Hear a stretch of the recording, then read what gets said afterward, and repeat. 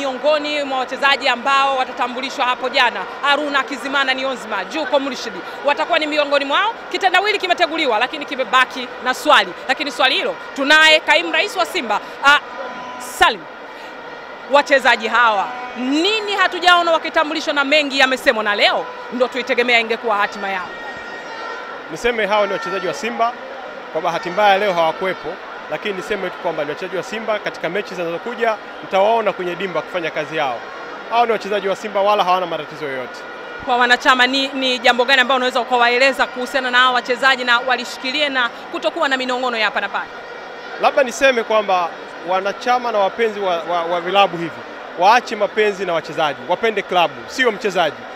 Tufikie hatua kwamba watu wapende timu yao, sio mchezaji mmoja mmoja. Kwa hiyo mimi niseme tu kwamba mchezaji ukimwona yuko hapo ni mchezaji wa klabu, ukimwona hayupo bado ni mchezaji wa klabu, labda na majukumu mengine. Kwa hiyo niseme tu kwamba watu wapende klabu, sio mchezaji. Sisi ni soka, burudani inaendelea.